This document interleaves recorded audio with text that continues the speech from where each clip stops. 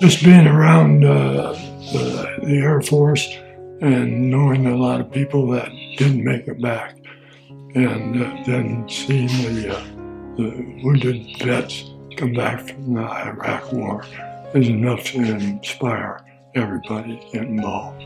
Our mission is to provide a one-week respite to an Iraq or Afghanistan veteran and their family to reconnect and to heal.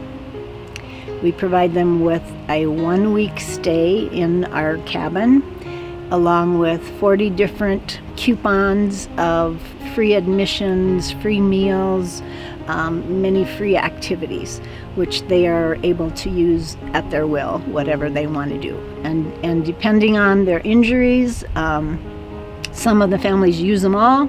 Some of the families sit here on the deck and just enjoy watching the wildlife.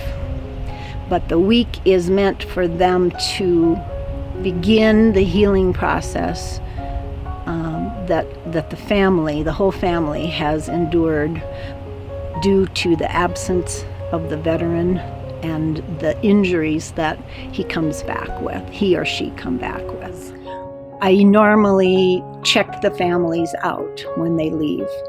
And the one family, the veteran and the children were in the car and getting packed and getting ready to leave.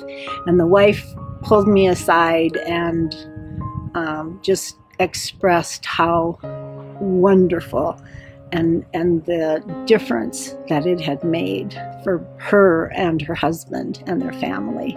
And that, I mean, she just kept going on and on about what a difference we made. So I think that's my best memory.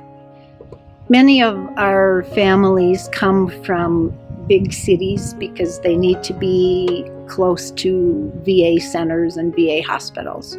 So they are pretty much treated as a number, and they cannot express to us enough the treatment that they get here from our local businesses, the people on the street, everywhere they go, everywhere they go. They get treated with respect. They get thanked for their service. They just can't get over how friendly people are here and how welcome they feel.